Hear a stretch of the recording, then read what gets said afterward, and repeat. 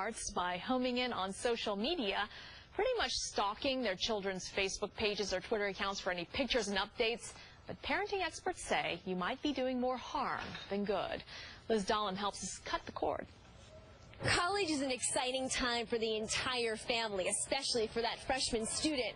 But with technology now, parents can stay in touch all the time. What's too much and what's enough?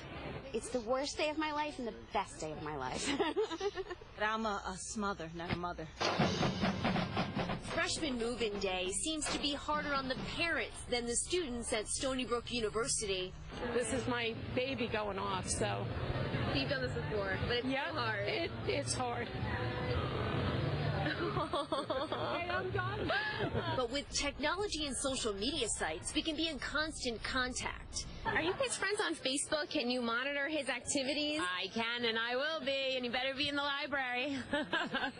Erica Katz, a parenting expert, told us via Skype, students should set the communication ground rules.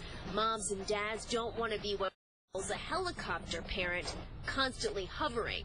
It's okay for parents to look up their kids' account on Facebook, Twitter, Instagram, but it's not okay to comment on their pictures or what they're doing because that could really embarrass them. And parents, if you do it, I guarantee you your kids will block you. When it comes to calling and texting, parents should respect their child's space. It's really important for parents to understand that texting every single day or every hour can be very disruptive to their kids, especially because your kids are in class, they're making new friends, and then they get a text from mom. It's just not cool. Are you going to be cool with your mom checking in every now and then? Yeah, like it's her job. Try to avoid over-communicating.